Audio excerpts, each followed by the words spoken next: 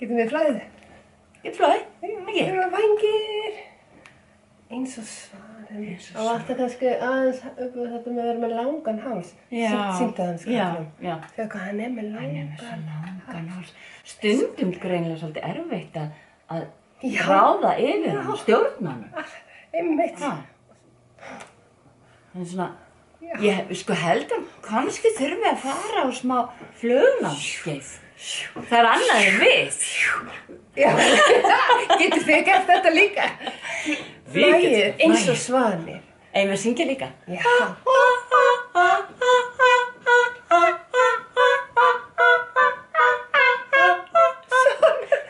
Þetta er flottur söngur. Það var svo flott hjá okkur. En hvert ertu að fara? Hvert ertu að fara? Svanur. Svanurinn minn. Hvert ertu að fara? Ég að fara suður. Suður? Af hverju fara suður? Af því það svo kalt hérna. Mamma, það því að það líka komið haust. Það komið haust og það svona rok og rigning. Ég með rok og rigning hérna.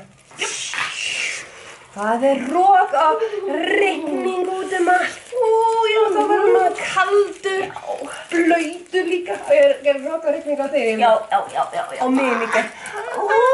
Nei, það of kalt á Íslandi. Eigum við að fljúga í burt? Já, fljúgum. Hvert eigum við að fara? Suður. Suður? Já. Af hverju suður? Því það hlýrra. Hlýrra? Já. Og svo getum við bara komið aftur næsta vor. 1, 2, 3, 4, 5. Eru 5 svanir? 5 svanir. Að fljúga saman? Já. Suður? Jep. Af því að það of kalt á Íslandi. Nú haust og veðrið orðið kalt. Það rok og rigning út allt. Eins og þeir vanir, þá safnast nú svanir og fljúga burt. Fljúga saman. Fljúga saman suður nú. Fljúga saman suður nú. Fljúga saman suður nú. Fram á næsta vor. Svanir kallinn minn. Voruð þið að fljúga líka? Það svolítið meira gert.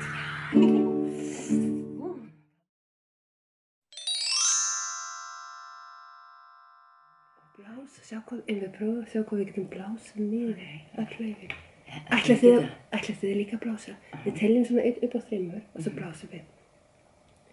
1, 2, 3 og blása. Þetta gekk ekki vel. Jú, þetta gekk mjög vel. Aðeins meira. Ok, þið gerum líka. Meira kraft. Þá verður þið líka meira kraft. 1, 2 og...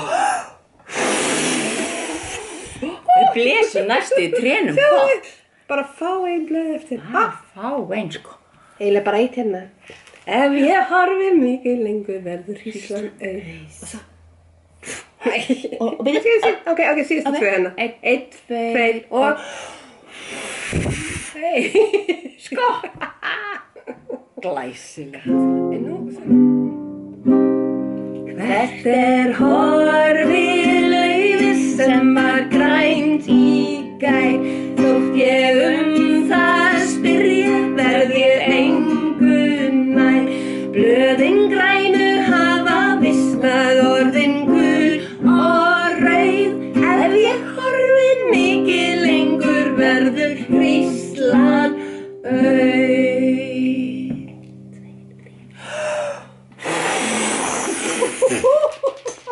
Svindlaði ég nokkuð? Við veit ekki. En við náum ekki að klára, þannig við syngjum lagið aftur.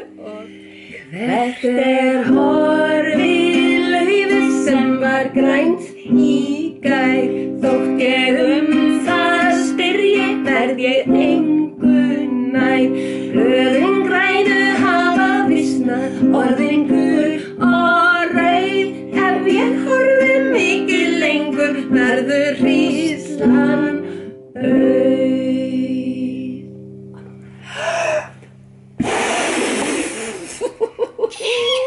Þetta er svo erfitt. erfitt. Þetta svo erfitt. Hafið þið prófað að blása laufin af trjánum? Stundum vilja þau bara ekki láta blása laufin á sig. Þetta alveg að koma hjá okkur. Við erum ekkert að svindla. Þeim að fópa svo illa þau hérna. Svona. Já, það koma. Svona hérna. Þið tilbúin krakkar? Þið tellir. 1, 2, 3 og...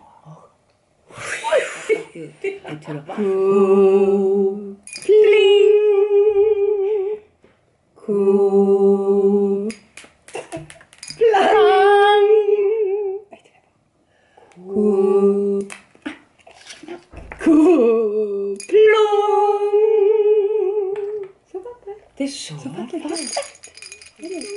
En veistu hver kendi mér að það væri svona kúpling, kúplang, kúplung? Það var eiginlega Sara, litla, sem uppgötvaði þetta. Hún fór upp á Bláberjahæð, sem greinileg hérna, allt fullt af bláberjum. Fór með mömmu sinni og Sara, hún fór bara með til að borða. Henni fannst þetta svolítið sport, en mamma, hún var að fara til þess að tína ber og fylla fötuna sína og koma með heim og búa til sultu. Og því að hún hugsaði, það verður svo notalegt þegar það er kalt og svona að fá sér brauð með bláberjasultu.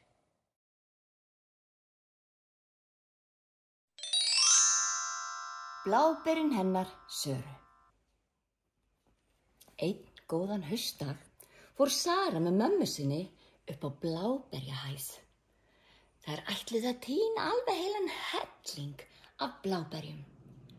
Sara var nú svona spenntari bara fyrir að borða þau, en mamma hennar sagði, ég ætla að geyma mín, af því ég ætla að búa til bláberjasultu sem við getum fengið okkur í vetur.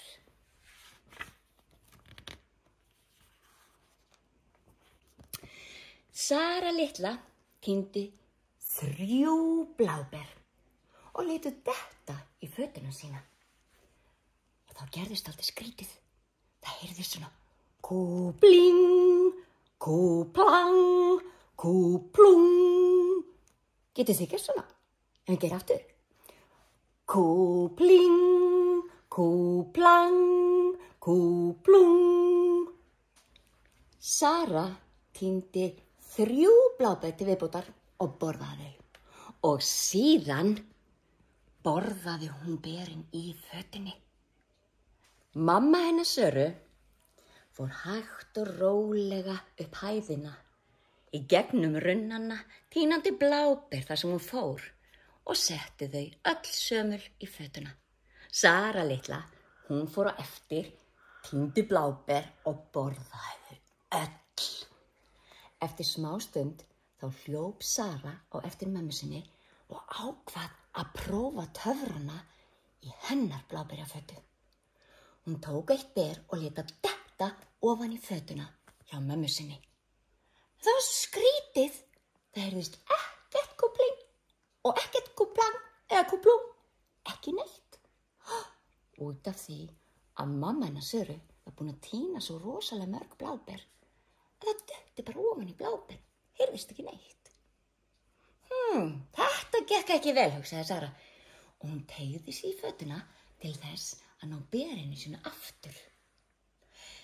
Hún ætlaði ekki að gera það, en alveg óvart þá kom hún upp með alveg handfylli af bláberjum, af því að bláberin voru svo föst saman að það var eiginlega alveg ómögulegt að taka bara eitt.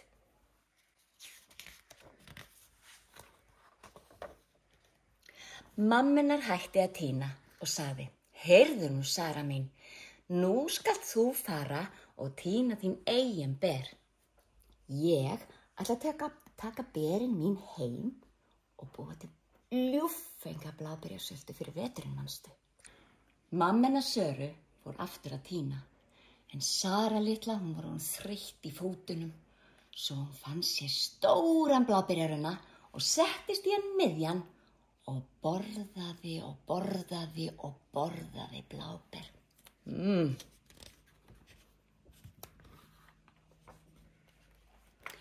Hinum megin á Bláberjahæð var litli Björn með mömmu sinni líka að fá sér Bláber. Litli Björn, sagði Bjarnamamma. Vertu duglegur að borða alveg heilin helling af berjum og verða stór og feitur fyrir veturinn. Já. Litli Björn elti mömmu sína þar sem hún gekk rólega í gegnum runnana og borðaði Bláber. Litli Björn stoppaði af og til og fékk sér Bláber. En síðan þurfti hann að hlaupa til þess að ná mömmu sinni.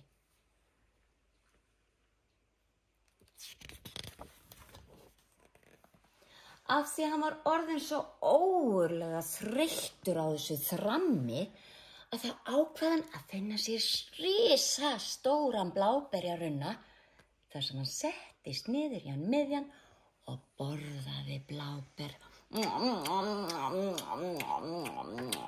Alsæll.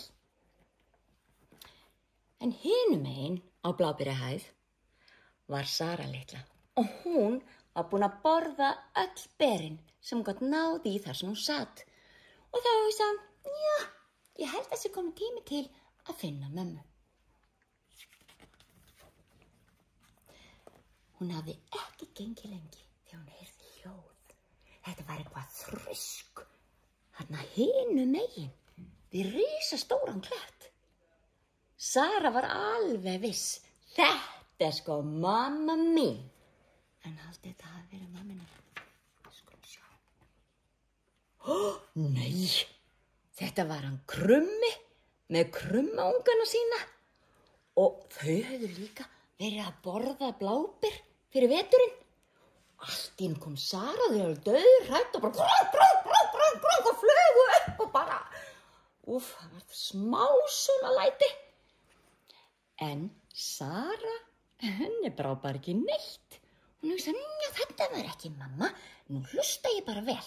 Og hún heyrði eiginlega strax bara þrusk í runninu. Þarna er mamma, auðvitað er hún þarna. En allt þetta hafi verið mammanar. Nei, þetta var nefnilega Bjarnarmamma í staðinn. Hún var að þramma og borða Bláber og hugsa hvað það yrði notalegt að sofa allan veturinn með magann stútfullan af bláberjum. En sjáðu bara hvað Sara ákvað að gera. Hún ákvað bara að labba á eftir Bjarnamömmu. Finnst ykkur það góð hugmynd? Ég er ekki viss það, ég er sammála ykkur. En núna hafði litli Björn borðað öll berin sem hann gat náð í og þá hugsaði hann alveg eins og Sara að það væri kominn tími til að finna Bjarnamömmu. Hann leitaði og leitaði en hann fann ekki Bjarnamömmu. En þá heyrði hann hérna á bakvið þennan trjástubb eitthvað þrusk og hann hugsaði, þetta er örugglega Bjarnamamma, ég er alveg viss. En haldið þið að þetta hafi verið Bjarnamamma? Ó nei, þetta voru akurhænur sem hefðu einmitt verið að borða Bláber og þeim dauðbrá þegar að litli Björn birtist bara allt í einu þarna yfir þeim. Svakalega læti. En litli Björn, hann var bara alveg rólegur. Þetta var ekki mamma. Og hann fór að hlusta og hann heyrði eitthvað þrusk. Hvað? Þetta er sko mamma mín, ég veit það alveg, ég þekki alveg hljóðið. Haldið það að vera mammas? Nei, þetta var sko bara alls ekki Bjarnamamma. Þetta var mammina Söru. Hún var að ganga í róliheitum og tínandi ber og hugsandi hvernig hún ætlaði að sulta og hvað yrðu margar sultukrukkur og hvað yrðu nú glöð að borða bláberasultu veturinn. Litli Björn, hann fékk líka þessa skrýtnu hugmynd að það væri mjög sniðugt að bara elta mömmina Söru. Hvað haldið þið? Ég veit nú ekki alveg þessa hugmynd. Og svona var þetta. Hérna var mammina Söru og litli Björn að labba upp Bláberhæð. Hinum megin var Bjarnar mamma og Sara rétt á eftir henni. Þetta var allt í rugli. Haldið þetta verði í lagi, ég fann að hafa smá áhyggjur. Sko, Bjarnar mamma, hún hafði alveg heyrt að það væri einhver á eftir sér, en hún hélt auðvitað að það væri bara litli Björn. Og hún sagði, litli Björn, af því að hún var sko að borða með munnin fullan. Þið vitið það er svolítið erfitt að tala þegar maður með munnin fullan. Borðaðu allt sem þú getur, eins mikið og þú getur. Kynnt. En Sara litla, hún sagði ekki neitt. Hún tíndi bara upp 3 ber og léti detta í fötunum sína. Það heyrði svona kúbling, kúblang, kúblung. En hvað haldið að gerist núna?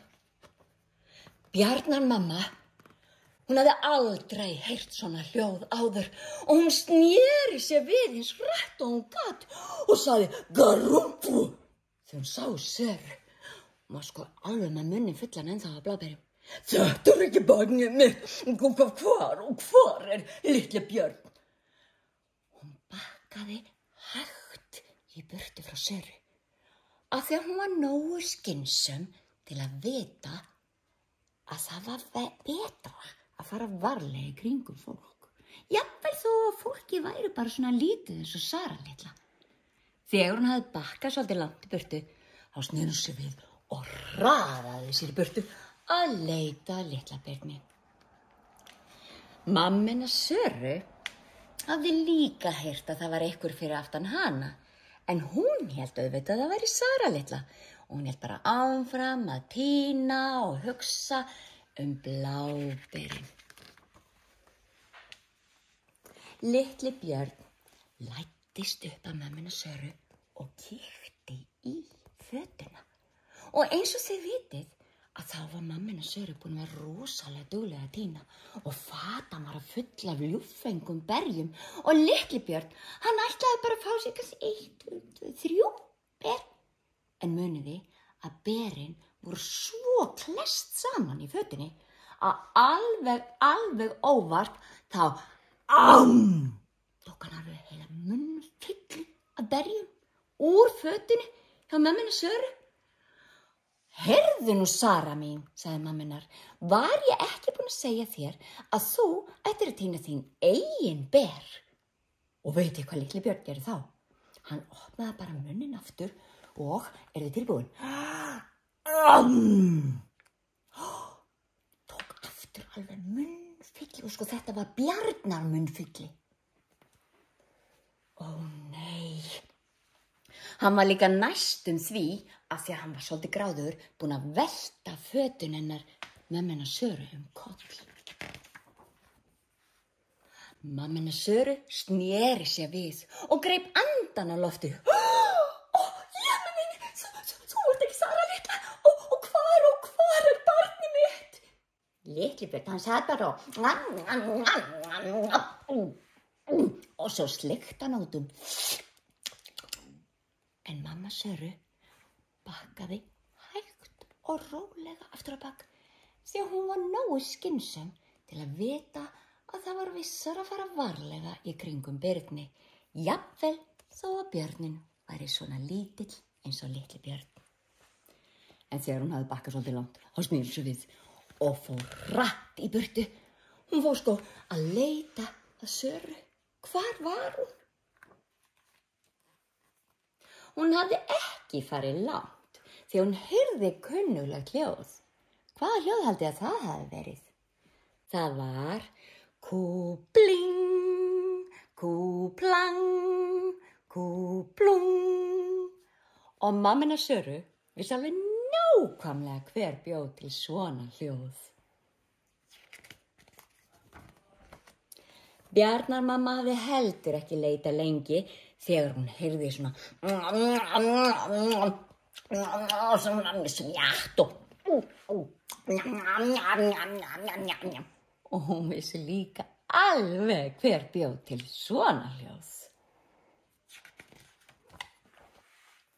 Og þannig var það. Allt var komið í lag á Bláber í hæð. Bjarnarmamma og litli Björn fóru heim með magana stútfulla af bláberjum fyrir veturinn. Og hérna var mammina Söru og Sara litla með föturnar sínar fullar af bláberjum til þess að sulta fyrir veturinn.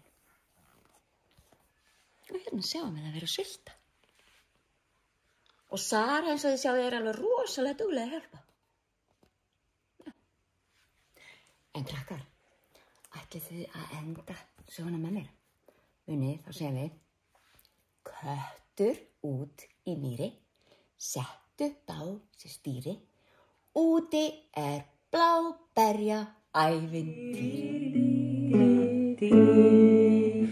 Út inn í skó, upp í hlífi grænni tó, þar sem litlu berin lengi vaxa á. Tína, tína, tína má. Kúpling, kúplang, kúplung. Tína þá berja blá, börnin lautu til og frá, þar sem litlu berin lengi vaxa á. Tína, tína, tína má. Kúpling, kúplang, kúplang.